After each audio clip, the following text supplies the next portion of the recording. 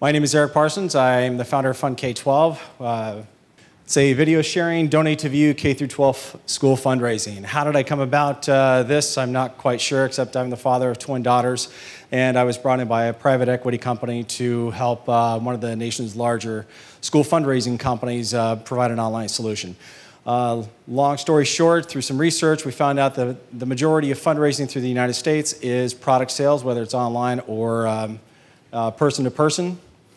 About $1.5 billion of that revenue is generated from product sales, such as cookies, spirit blankets, scratchers, magazines. I have 27 nieces and nephews, and I have about 4 magazine subscriptions of The Economist, of Field and Stream, and all of which, thank God, the last one graduated. I just happen to be a late bloomer in having children.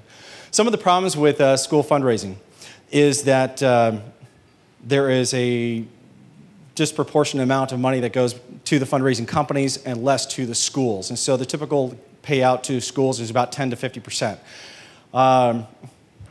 The other issue is donor fatigue. We live in an aftermath of a financial implosion, and there's just simply less money to go around. Also, there's less grant money to go around, so school fundraising organizers are hitting up their donor base even more so and harder. There's also product fatigue. How many cookies can you eat? How many spirit blankets can you buy? How many magazine subscriptions do you really want to have of The Economist or Bloomberg or whatever it is? The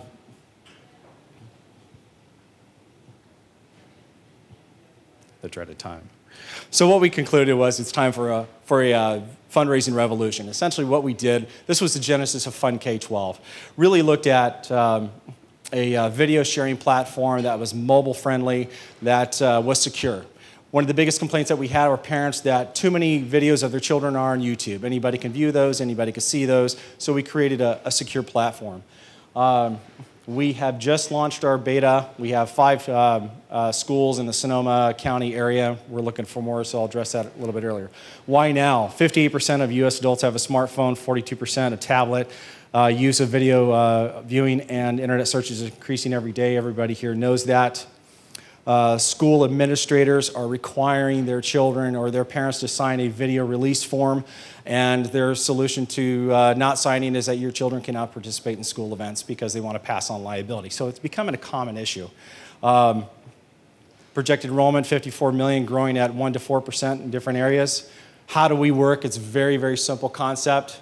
An event is video recorded through either a PTA, a coach, an instructor, a volunteer parent. That video is uploaded to our site.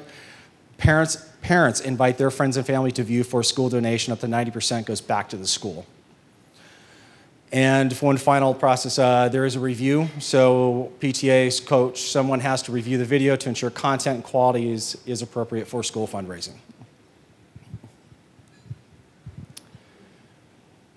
So the solution that we're bringing to the table is not what you see here. It is, what do donors look like? Well, they don't look like this. The typical school donors are in the immediate school area. They are within reaching distance. They are in the immediate neighborhood. With mobile-based and video-based school fundraising, the donor base of the school now becomes the parents' global community. And as we continue to adopt more of a mobile existence, that 6 degrees of separation is getting closer to 2. So here we are, beta release. We're looking for our app and national release in fall of 2014. I'm looking for amazing engineers and marketers. So if I didn't bore you and you find this interesting, here's my contact information. I'd love to hear from you. Enjoy.